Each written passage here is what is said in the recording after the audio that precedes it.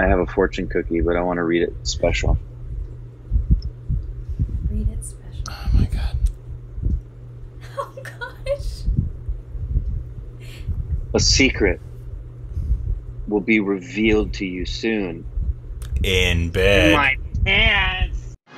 Juice.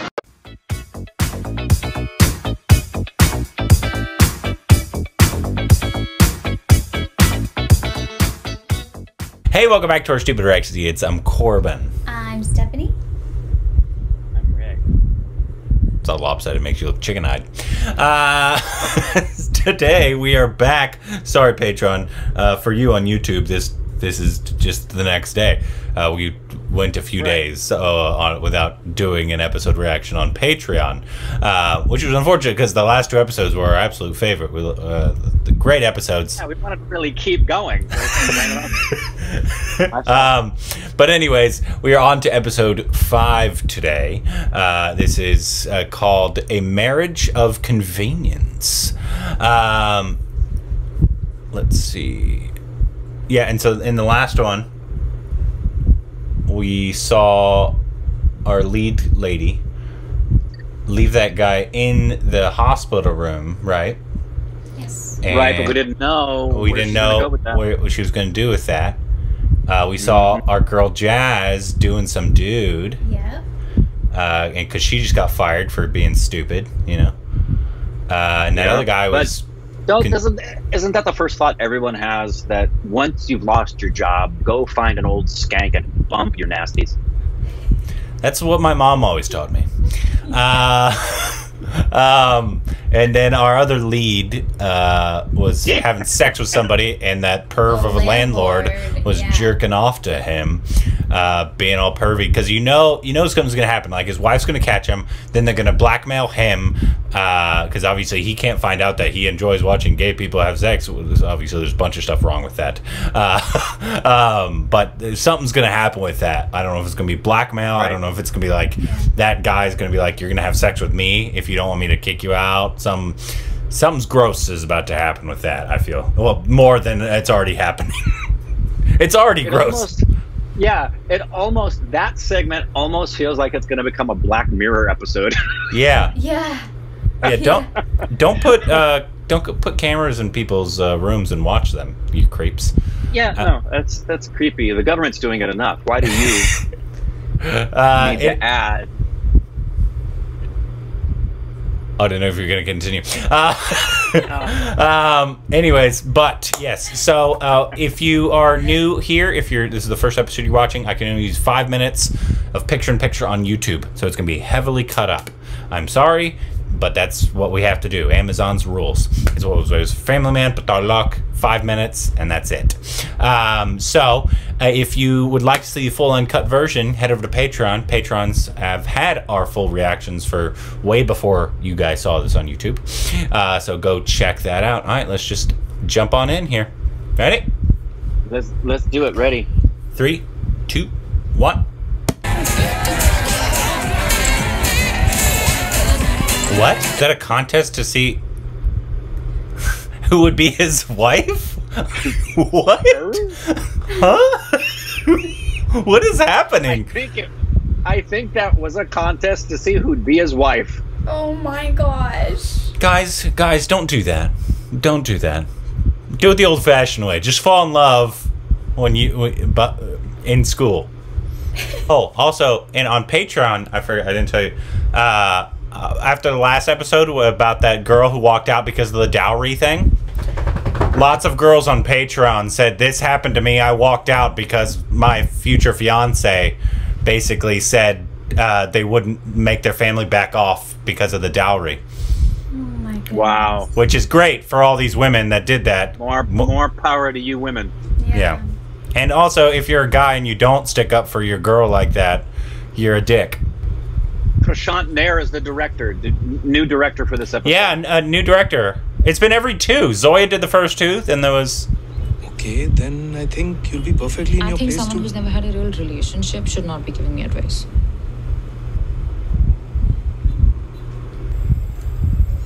Sir आप जो कहेंगे वही करेंगे ना महिला का थोड़ी सुनेंगे ए सुनो ये महिला मैडम मेरी बॉस है समझे कि नहीं जो बोल रही हैं चुपचाप कर दो. Oh, okay. Well, what do you tell yourself? When you're editing your documentary on my time, my equipment, what do you tell yourself? I'm just curious. Just lashing out at everyone today, aren't we? Seriously. I really like his character, though. Me too. ये laptop तुम use कर रही थी?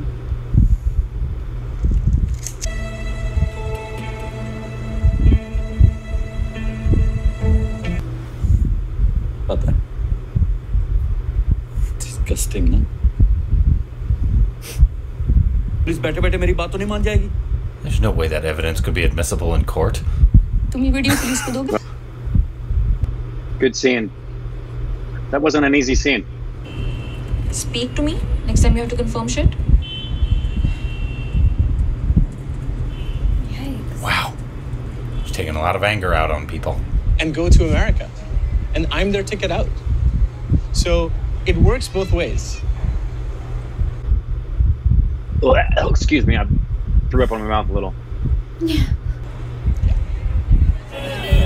He seems great. The music throughout has been really nice. Yeah. Please don't phone here. मेरी बात तो सुन लो सुपनी. कौन था? जीत की पहले वाली. Okay, by the way. So you want to get another drink? You're not drunk at all. You just want to have sex with him. Natasha, I'm still in the meeting. Cheaters cheat, liars lie. Yeah, so their relationship started, and she was the one that was the other woman. That's at least what it feels like.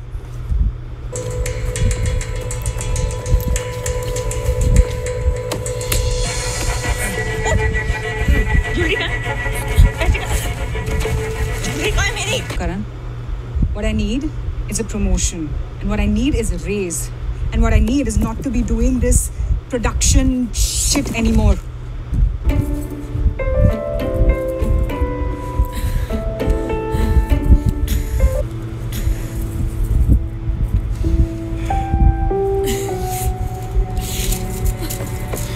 Fucking shithole. Wow.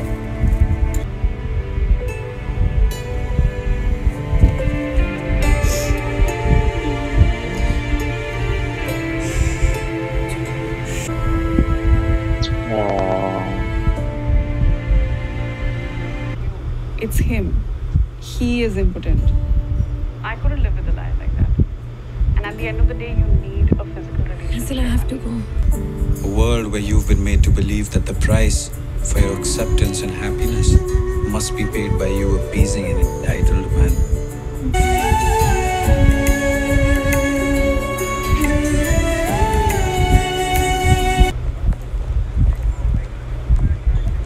Happy birthday. I can't remember the last time you'd come to the airport to pick me up. Doctor says it could be you. What do you mean? You could have a problem. It's not funny. It's not, you arrogant prick. And that's why she's staying. Right, because that's exactly what's going to solve the relationship problems. Yep. Bring a child into that crap relationship. Yes, Karan Mehra. जी अब एक second arrest warrant है तुम्हारे नाम चलो क्या एक क्यों under section 3 now please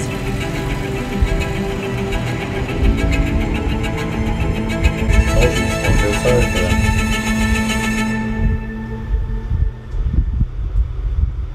Oh, what an incredibly sad ending to the. I mean, the whole episode was both of those scenes. Yeah. Well, because you had obviously this really sad moment of this girl that's just like, "This is my life. I'm doing this to go to America and be with this asshole for the rest of my life, or at least until, you know, he dies. I don't know." Which, you know, is an incredibly sad thing to put yourself through. Then obviously our lead actress just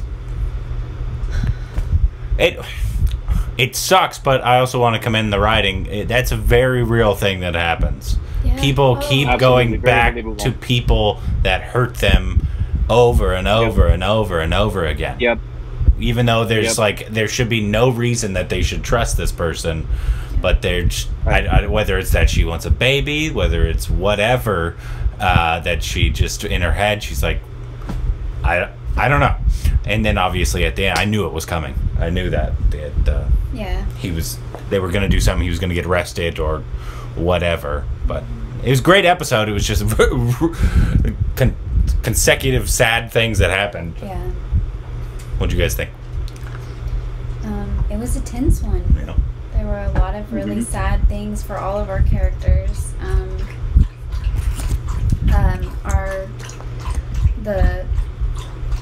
The production assistant or whatever, she was fighting with her loyalty and her need to support her family, and that was a great storyline that they went deep into in this episode.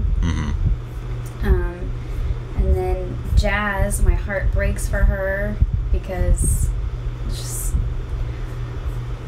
to be, over your brother who is unconscious and spilling your guts out to him, just so it was a very tough episode. But it was another good one. Yep, another good one. Well written, well acted. I learned, Vicky told me this, that and you may know this, the actor who plays Adil, that we know from Padmavat, he's actually gay in real life. He told me that too. And then the other actor who plays our gay lead is hetero, and that just goes to show you that you don't, actors can act. Isn't it amazing? Gays can play straight can play gay, and it's everybody's fine. There's certain things that you can't like race, but other things, but other things are pretty. Everything should be allowed to let the best performer act. But he told me that as well. Both have been fantastic. Arjun, I want to say their names. Our lead gay man is Arjun. Then our lead girl who keeps going back to the cheater is Sorbita, right? Sobita. And then Jim is the cheater's name. Adil. His name is Jim. And then hold on, because I didn't want to keep saying like our lead actress. I should know their actual names. But I thought she's doing a fantastic job. Really impressive. Everybody is. Every episode, and it's so impressive. I think we've mentioned this before, how many small storylines they weave into each episode. And it's not like, it doesn't feel like, sometimes in films, like you feel like there's a lot of stories going on and I can't keep up with them, but I feel like they're all done really, really well, and you care about all the storylines. Like the one, obviously, their assistant that they're about to you feel for her, and you obviously understand, like, they're not making any money right now. They can't give her a raise, but obviously she deserves a raise. She deserves to be a partner, really, in this company. And then, obviously, to what she's going through with, I believe it's her ex or whatever, is great. And then, obviously, Jazz, which is going to be interesting how they keep her involved, because you would normally think, obviously, if she got fired from the company, why are we still following her? So obviously there's a story that we're still going to be with her, that we're going to be caught up on. That's, I don't know if it's going to weave its way back in, but the writing is obviously Zoya and Rima, who is usually her writing partner on most things that they do. We've been only mentioning Zoya. That aspect, the complexity aspect, it can't be overstated, because they not only have the 5 or 6 main stories of our main people in every episode, but then they have the singular guest stars doing the marriages and those stories that they have to get us interested in, and not have us lose interest, keep it believable, keep it moving forward, and make us care. The writing aspect of this is pretty sensational in terms of that aspect. Yeah, it's pretty amazing. It's very very compelling, and I feel it was a well directed. This one was directed by Prashant Nar. I think that's close. Yeah, Prashant Nar. And so I don't know if the next one's going to be also directed by him as well. But it seems like I thought the entire thing was Zoya. I know it's her writing, but I thought the entire thing was her directing. I didn't know she kind of split it up with directing. I guess they did that with Sacred Games too. It was Anurag and that other guy. But yeah, I'm enjoying it. It's it definitely took a roller coaster from the first 2 episodes, which we liked, but we didn't like. We weren't invested. We were just like, oh, good. This is gonna be rough. This is oh good. That person cheated on that one. Oh, good. That person cheated. So it kind of came around, but and also you mentioned the score in it has been really subtle at times, but also really interesting at other times. I enjoyed that. Yeah, it's been very, very nice. I've noticed it throughout, just haven't said anything. It's been extremely good, and it's just gotten better and better with each episode, and it's such a unique show. There's really nothing on television right now like this show. I think it's really great. And man, please tell, maybe it's obviously because when it was illegal, but that would be thrown out immediately. Like, let's say if this thing happened in the United States, let's say homosexuality was illegal. If you put a camera in somebody's room, you're going to jail now. Right, for invasion of privacy, exactly. And yeah, like the cops can't even like you have to be like way high up to do like wiretaps, and you have to get a court order to do a wiretap or stuff like that. So there's no way any of that's admissible. Like if you record something and the person doesn't know that's sorry, you can't use it. Also, you're filming them having sex. You're going to jail. You creep. Yeah, and I don't know what the laws are in that regard, because we've come across things before, like when we were watching Delhi Crime about handcuffing people before they're convicted. Yeah. But another truth that you have to look at, which sucks, is many a blind eye has been turned by a full fist of dollars. That's true. Absolutely. So and yeah, obviously, once again, at this time that this was made, homosexuality was illegal. So I don't know what goes into all that shit and what awful law that is. And hopefully, not only will it not be illegal, it will be legal to get married, because that is still not legal and makes me very upset. Yeah. But well, it needs to happen. It's ridiculous. Anyways, yeah, fantastic episode. Looking forward to the next one.